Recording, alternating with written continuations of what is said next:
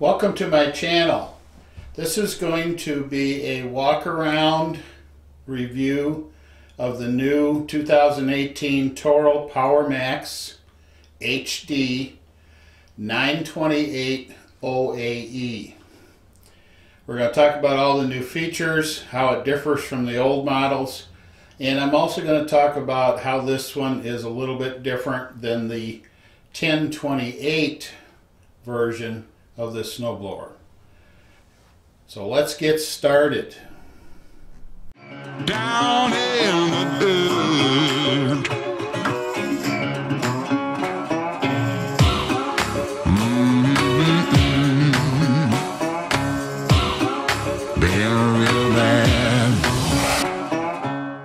All right, let's get the disclaimer out of the way right away. I purchased this machine. As you know, with some of the other videos, other manufacturers will let me borrow their machines, or they give me them to review and demo. I chose to purchase this one. It's brand new design, and I wanted to get the information out to you as fast as possible. Let's start with the dash. Toro has redesigned the dash a little bit. It's nice and simple. There's very few controls on it. Along the back side here, of course, are your warnings and your what goes where and so on and so forth. One thing that they have done with the dash, in other words, this kind of looks the same as the older models, but they put a metal reinforcement down underneath here now, so everything's nice and solid. There's no give at all in the dash. They've also redesigned the quick stick, and the quick stick is a little bit bigger. They've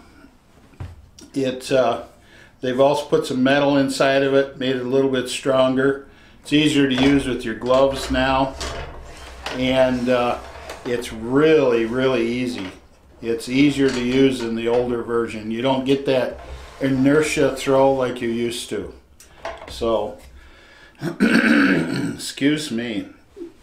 The 928 does not have hand warmers, so there's a little tab here for the switch for the 1028 and the commercial versions. Speed control is metal gears, metal tabs, nothing to break or wear out there. The control handles are nice and big, so when you pull them down, they fit in your hands really well. And of course, it's got the one-hand operation. Toro, like Aaron's, is what I call a right-hand control. So if you want to use it, you just take your right hand, you move your chute while things are going, and it's real easy to shift this way too. And there are 6 speeds, forward and 2 in reverse. If you'll notice, there are no triggers here on the bottom. This one uses the automatic steering. I'll go into more detail as we do a walk around about the automatic steering, and I'm also going to put together another video where we get inside the transmission case and take a look at how robust that auto steer is. Alright, let's move on to the lower part of the handles and the control levers, rods, and linkages.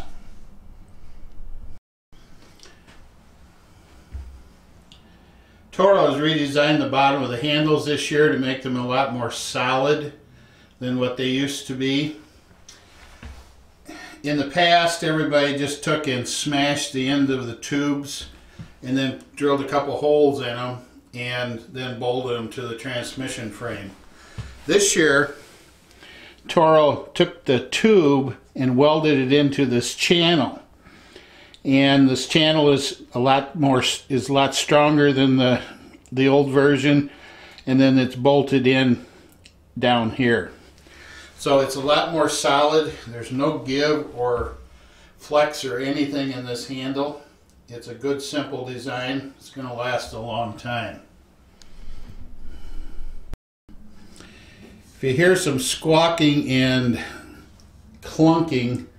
There's a pileated woodpecker trying to eat some suet off of a suet feeder out here on the porch of my studio. And he's pretty clumsy. And boy, they can make a lot of noise. Anyway, if you take a look at the control cables, the clutch and the impeller control cable on these Toros are heavy duty coated. The ends are soldered in place, and they're nice strong connectors. They use the spring adjust and tension out here on the handles, so it's easy to see if they need to be adjusted or not. As you can see, they're a little bit loose and they'll sit and they'll vibrate a little bit when the engine is running. As soon as you put your hand on them and tighten them up, the spring expands and you get the proper tension on your belts. Both of the impeller and the drive control cables are like that. The shift rod, and let's see if I can move this just a little bit. The shift rod is a nice heavy 3/8 inch steel, hardened steel rod. It's cotter pinned on the top and the bottom. It is adjustable, so it's real easy to adjust your neutral. If the machine doesn't want to go right in the right speed for you, you can lengthen or shorten this rod right up in the control panel and get everything to work correctly for you. It's all out in the open. It doesn't freeze. There's nothing for it to bind, no pulleys or anything like that, any extra stuff to wear out. So it's a good, simple design, and it'll last you a long time.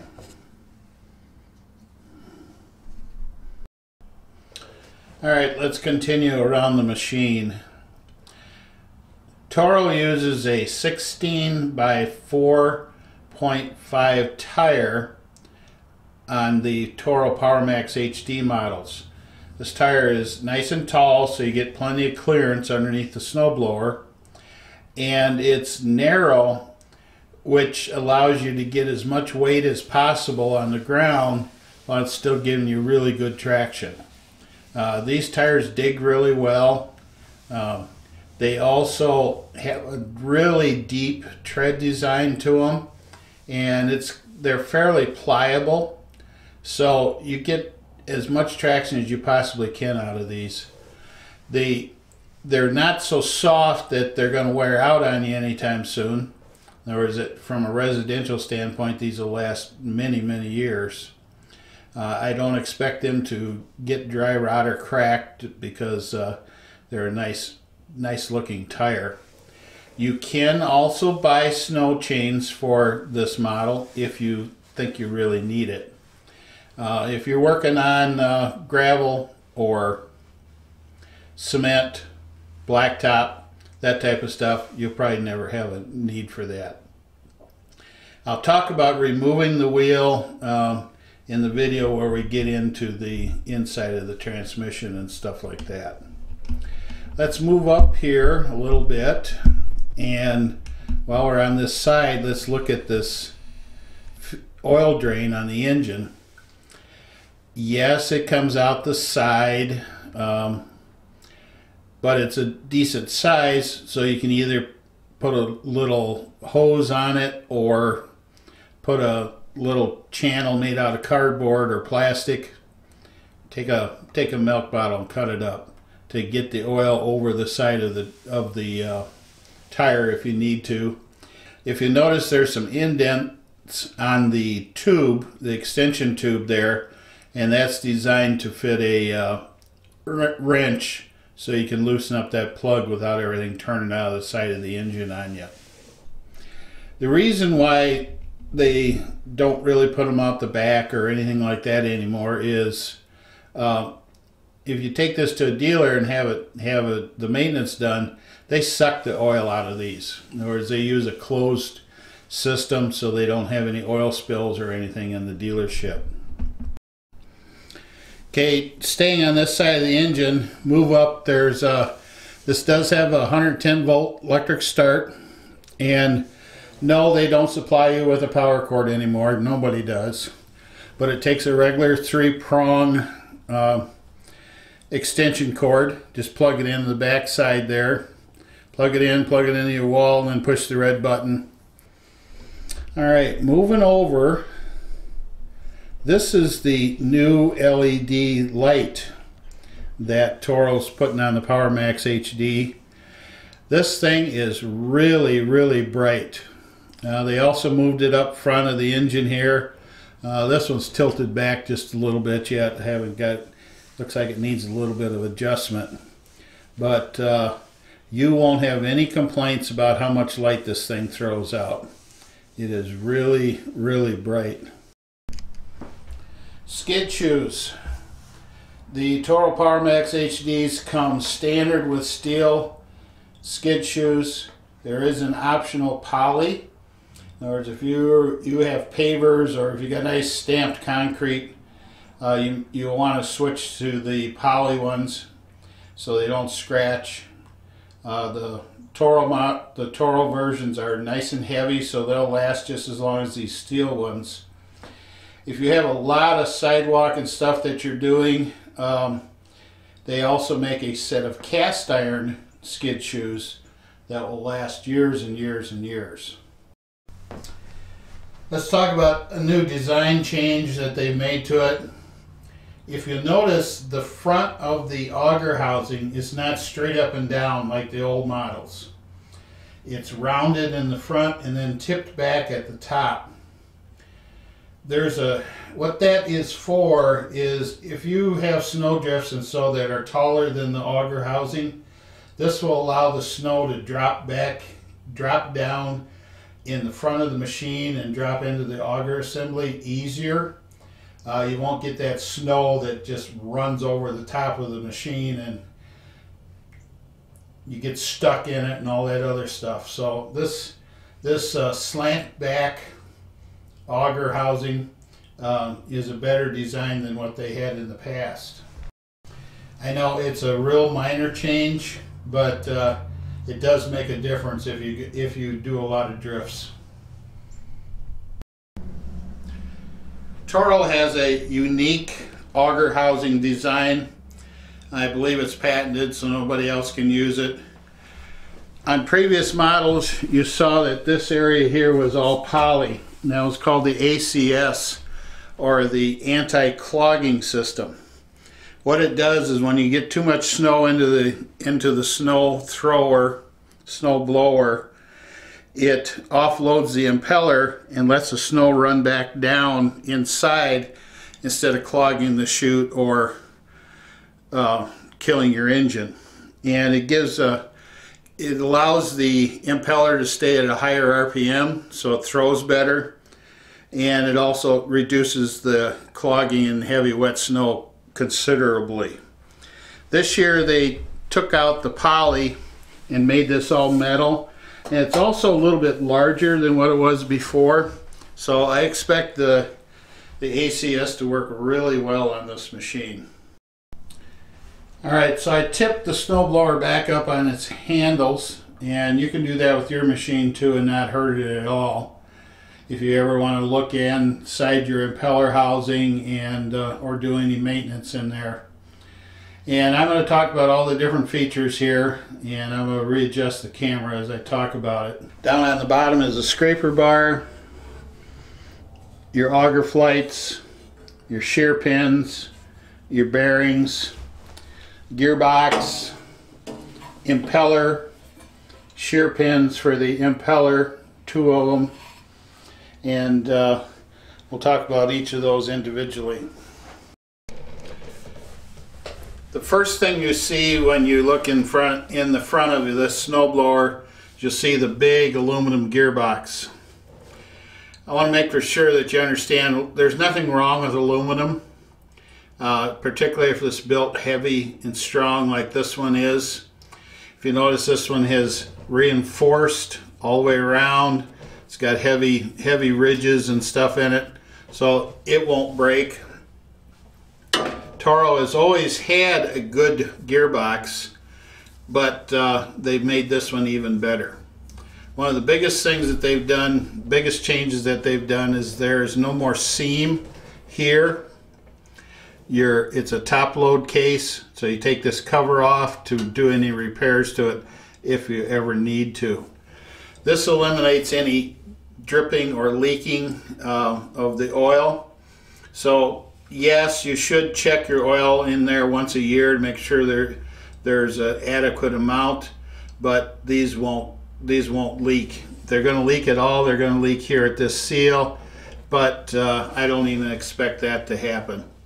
One thing else about a Toro is they really don't use shear pins. They do have two pins in here. This is an axle. This shaft inside runs all the way out through here, and there's 2 grade 5 bolts that fit here. They will break if you hit something really hard, you know, like a cement block or something like that. But most people never ever break one. The stuff gets ejected before it'll bust a shear pin. The gearbox is strong enough to handle anything like that. You'll never tear up a gearbox because of something you hit. Toro also uses sealed heavy-duty bearings on the outboard side, both ends. So this is all nice and solid.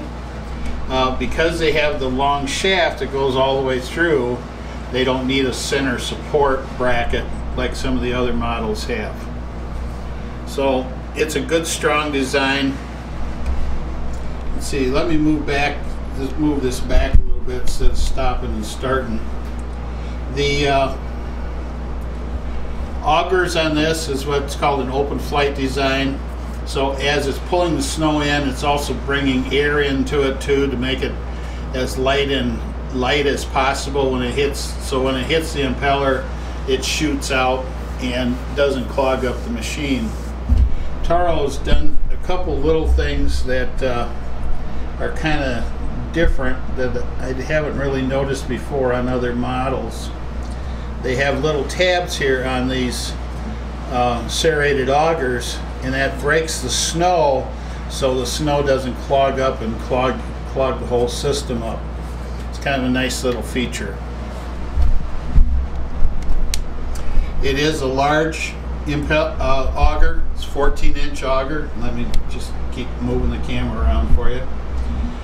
It's a large 14-inch auger, so it will handle as much snow as you want to try and push through it. It doesn't want to clog up or chunk into the back end of this impeller, into the back of the housing. Sorry. Toro has put a lot of design into the impeller itself. One thing they wanted to do is, with this new design, is to get the longest throw they possibly could out of this, so it throws the snow the farthest. And they are advertising up to 57 feet. The 928 and the 1028, as listed in the brochures, only says 45 feet. But it uses the same impeller as the 32-inch model and the commercial model. So I think that might be a misprint in the documentation. And I think this thing is actually going to throw further. If you take a look at one of the first things about this is this disc is concave. What that does is that if you got really heavy wet snow, it doesn't stick to that disc and start plugging things up.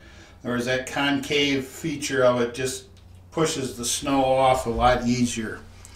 Also, the paddles, they're reinforced on the back. They have an angle bracket and a second angle bracket that it's all welded to, so everything is nice and solid. The cup of the impeller itself, and it's a 14-inch impeller, by the way, the larger one.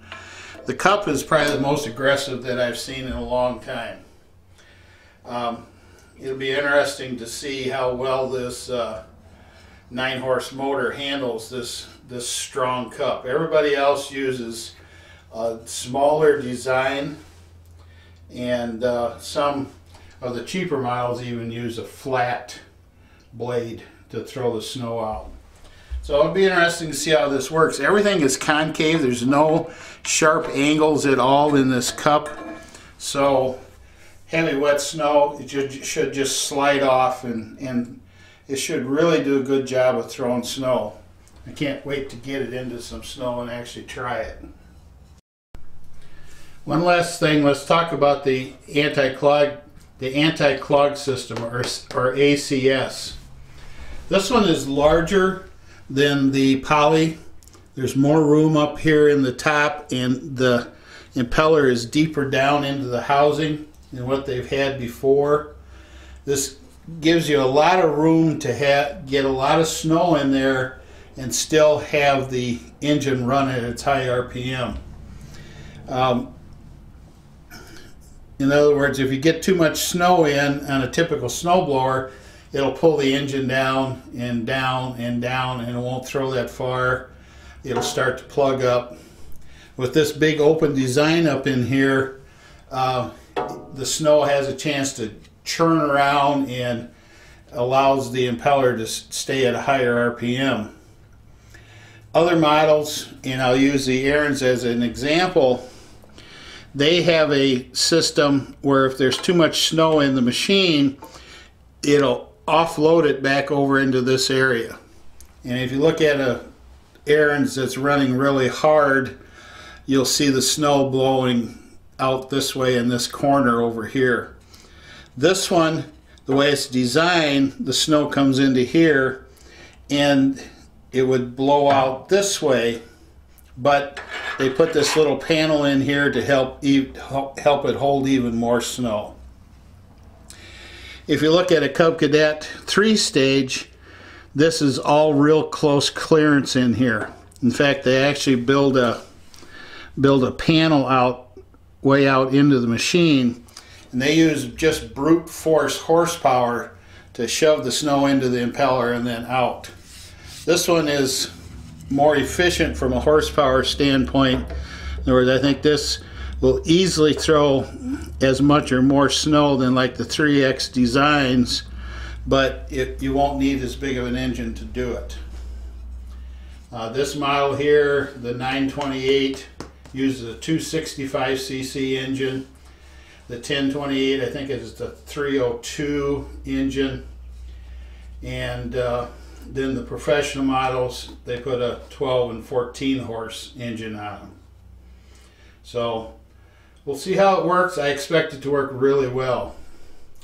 Now let's continue on around the machine. Oh, one more little thing. It does have the drain hole down there in the bottom of the impeller housing. All right, we're just about done. I'm going to go over a little more about the chute, and then we'll cover the engine as the last piece. This year, Toro decided to go with all metal design, and they went with a double jointed deflector.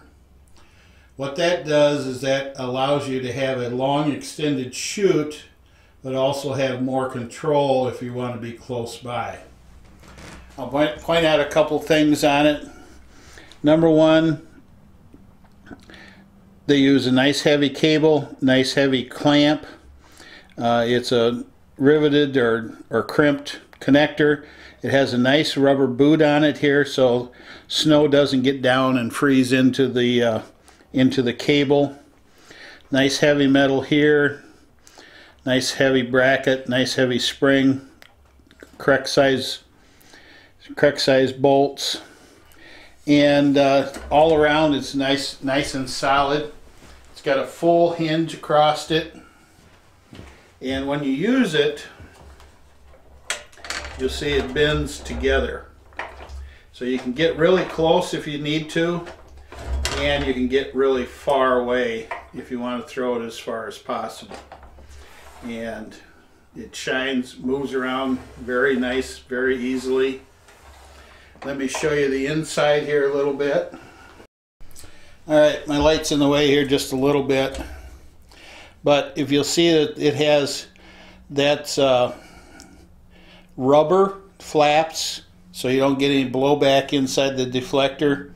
That's also bolted in. Those are not rivets that'll vibrate loose over time. These are bolts with lock nuts on. So if you ever tear one of those accidentally or anything like that, you can easily replace it. It's not just a piece of rubber, it's actually a laminated, you know, like a car tire, where there's two layers and then there's cords in between. So it's going to wear a long time for you. Last but not least on the chute, let's look down here. The discharge out of the impeller housing is square. The tube, the chute itself is round. It's big. My big hands, plenty of room in there. I guess it's at least 4 inches around.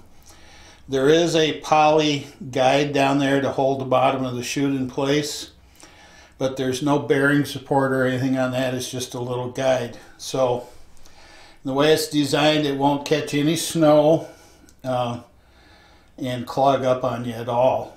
Alright, so let's move on. Let's get the engine and then we'll be done.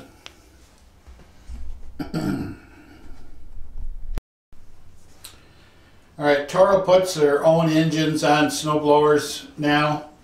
This is the Toro Premium engine, and it looks like a monster, and it is set up nice. The controls are nice and big on it, and everything is easy to use. The gas cap is a click cap where it's got the little tabs on it. The fuel capacity on it is 3.6 quarts. So with this engine you should get at least an hour run time per tank of fuel. Excuse me again.